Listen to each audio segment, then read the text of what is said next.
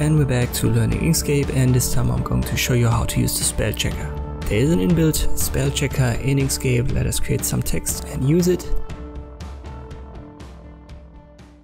So I've used the US way of writing color and I've got it copied. Below you can see it's a text object, which is important. We'll go to text and use the check spelling.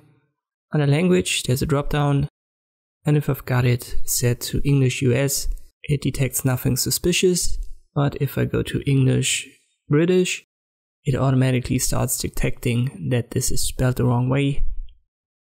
You get some suggestions, pick one and click on accept and it will be applied. Afterwards it jumps to the next word. You also have the option to ignore once or ignore for the session and add a word to your library. Let me accept that here as well. I'll select the bottom one and now I'll go to path and object to path.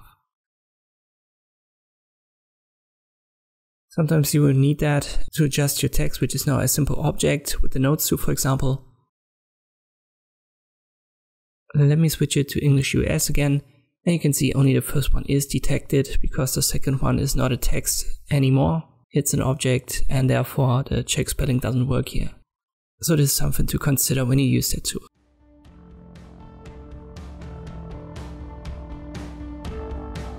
I hope this video was helpful. Thanks for watching and I'll see you next time.